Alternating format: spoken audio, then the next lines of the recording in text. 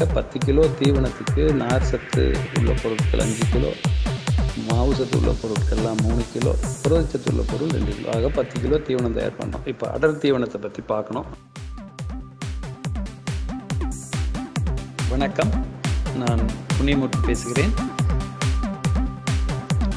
இப்போ நம்ம அடுத்ததாக ஒரு 10 லிட்டர் கறக்கிற ஒரு மாடு, தினம் ஒரு 10 லிட்டர் கறக்குது. அந்த மாட்டுக்கு எப்படி இந்த அடர் தீவனத்தை கொடுக்கணும், அல்லது மற்ற எல்லா தீவனங்களையும் எப்படி கலந்து கொடுக்கணுங்கிறதையும் நம்ம இதுக்குள்ளே பார்க்கணும்.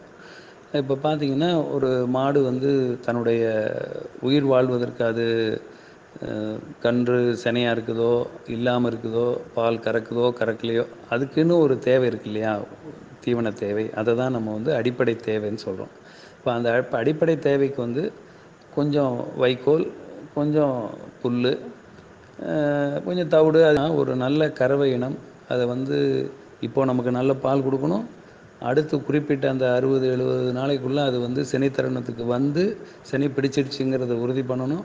அப்புறம் அது குறிப்பிட்ட நாளில் கன்று ஈனும்போது கன்று ஆரோக்கியமாக இருக்கணும். நடுவில் எவ்வளவு நாள் பால் கொடுக்குதோ அப்போ பால் கொடுக்குற கணக்கையும் எடுக்கணும். அதுக்கப்புறம் கன்று ஈன்றதுக்கு முன்னாடி ஒரு குறைஞ்சல 60 நாள் இடைவெளி விடுறோம், கறக்காமல் இருக்கும். அப்போ அதுக்குரிய தீவனத்தை கொடுத்து கன்று வளர்ச்சிக்கும் அடுத்த ஈத்தில் அது பால் கொடுக்கறதுக்கும் அதையும் நம்ம கணக்கில் எடுக்கிறோம். அதுக்கப்புறம் கன்று ஈன்ற உடனே பாலை கறக்கிறது சுரக்கிறதுங்கிறதுனால அதுக்கு தேவையான எல்லா சத்தும், நார் சத்து, இந்த எரிசக்தின்னு சொல்லக்கூடிய மாவு சக்தி, புரதச்சத்துங்கிறது எல்லாமும் தேவைப்படும். இது எல்லாத்தையும் நம்ம கொடுக்கறதுக்கு இந்த மாதிரியான ஒரு அடர் தீவன கலவையை எப்படி தயார் பண்ணால் அதில் எவ்வளவு கொடுக்கலாங்கிறத பற்றி இப்போ பார்ப்போம். இப்போ நான் முதல்ல சொன்னது போல் நார் சத்து உள்ள பொருட்களில் தவிடு, பொட்டு வகைகளை எடுத்துட்டா ஒரு 45லேருந்து 50. இந்த சொல்லும் பொழுது இந்த ரேஞ்செல்லாம் சொன்னால் சரியாக இருக்கிறதுனால செம்பாதியாக நான் எடுத்துக்கிறேன். நீங்கள் 10 கிலோ தயார் பண்ணுறத ஒரு கணக்கு, ஒரு நேரத்துக்கு 10 கிலோ தயார் பண்ணுறீங்க, அதை எப்படி கொடுக்குறதுங்கிறத அடுத்து பார்ப்போம். அந்த 10 கிலோவுக்கு 5 கிலோ அந்த நார் சத்துள்ள தவிடு, பொட்டு வகைகள்.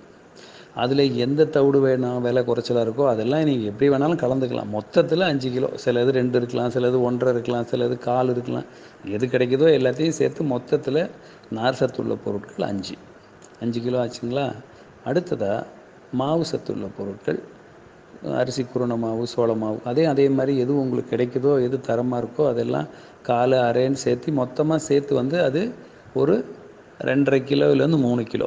அதை நம்ம 3ஆக வச்சுக்குவோம். 5 3 8 ஆச்சு. மிச்சம் 10ல் 2 கிலோ இருக்குது. அந்த 2 கிலோ தரமான புண்ணாக்கு மற்றும் பருத்திக்கொட்டையை ஒரு ஆலையில் கொடுத்து அரைச்சி எடுத்துகிட்டு அதை ஊற வைக்கணும். இப்போ நம்ம தீவனமாக கலந்த பிறகு தனியாக ஊற வைக்க முடியாத, மற்றதோடு சேர்த்து எப்பொழுதுமே அடர் தீவனங்களை தண்ணியில் ஊற வச்சுட்டு, காலையில் ஊற வச்சுட்டு மாலையில் ஊற வச்சுட்டு மறுநாள் காலையில் கொடுக்கறது அதனுடைய ருசி, மனம் மற்றும் செரிமானத்துக்கு நல்லாயிருக்கும்.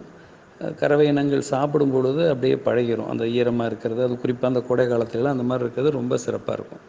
இப்போ ஆக 10 கிலோ தீவனத்துக்கு நார் சத்து உள்ள பொருட்கள் 5 கிலோ, மாவு சத்து உள்ள பொருட்கள்லாம் 3 கிலோ, புரதச்சத்து உள்ள பொருள் 2 கிலோ. ஆக 10 கிலோ தீவனம் தயார் பண்ணுறோம். இது அப்படியே 100 கிலோ பண்ணால் ஒவ்வொன்றுக்கு பக்கத்தில் ஒரு 0 போட்டுக்க வேண்டியதான். இது ஒரு அடையாளத்துக்கு நீங்கள் எளிதாக ஞாபகம் வச்சுக்கணுங்கிறதுக்காக சொன்னது. ரொம்ப நுணுக்கமாக போனீங்கன்னா ஒவ்வொன்றும் எவ்வளவு போடுறதுங்கிறது பெரிய கணக்கு. இது ஒரு தம் ரூல், ஒரு நமக்கான ஒரு கை கணக்கு. நம்ம எளிமையாக அதை பார்க்கலாம். இப்படி தயாரிக்கப்பட்ட அந்த அடர் தீவனத்தை எப்படி ஒரு 10 லிட்டர் கறக்கிற மாட்டுக்கு கொடுக்கணுங்கும்போது முதலே பார்த்தோம். தீவனங்கள் 3 வகை. ஒன்று பசுந்தீவனம், இன்னொன்று உலர் தீவனம், அடுத்தது தான் அடர் தீவனம். இப்போ பசுந்தீவனம் ஒரு 15 கிலோ, உலர் தீவனம்னு சொல்லக்கூடிய வைக்கோல், சோளத்தட்டு இதெல்லாம் ஒரு 15 கிலோ. அது போக இந்த மாட்டுக்கு இந்த அடர் தீவனம் 1 கிலோ கொடுக்கணும், காலையிலையும் சாயந்தரமும் 1/2 கிலோ. அப்புறம் இது அடிப்படை. அதுக்கு மேலே அது கறக்கிற ஒவ்வொரு லிட்டர் பாலுக்கும் ஒரு 1/2 கிலோ தீவனம்னு. இப்போ 10 லிட்டர் கறக்கிற மாடுன்னா 5 கிலோ. ஏற்கனவே 1 கிலோ நம்ம அடர் தீவனம்னு சொல்லியிருக்கோம். அந்த 6 கிலோவை 3 கிலோவாக காலையிலையும் மாலையிலையும் பிரித்து கொடுக்கணும். வைக்கோலும் காலையிலையும் மாலையிலையும் பிரித்து கொடுக்கணும். புல்லும் காலையிலையும் மாலையிலையும் கொடுக்கணும். சில நேரங்கள் பசும்புல் அல்லது அந்த பசுந்தீவனத்தோட உலர் தீவனத்தையும் சேர்த்தும் போடலாம்.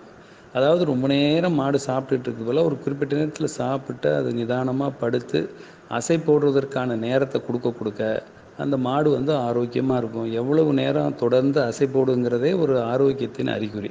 இதெல்லாம் நம்ம மனசில் வச்சுட்டு இந்த 3 நிலைகளில் பசுந்தீவனம், உலர் தீவனம், அடர் தீவனத்தை இந்த தேவையான அளவுக்கு கணக்கு பண்ணி ஓரளவுக்கு அதனுடைய தேவையை வந்து நம்ம நிறைவு செய்தோமானால் நமக்கு நல்ல பால் தொடர்ந்து கிடைக்கும். நன்றி, வணக்கம். கால்நடைகளுக்கு தேவையான மருத்துவம் மற்றும் பராமரிப்பு ஆலோசனைகளுக்கு 6383717150 என்கிற வாட்ஸ்அப் எண்ணை தொடர்பு கொள்ளவும். நன்றி.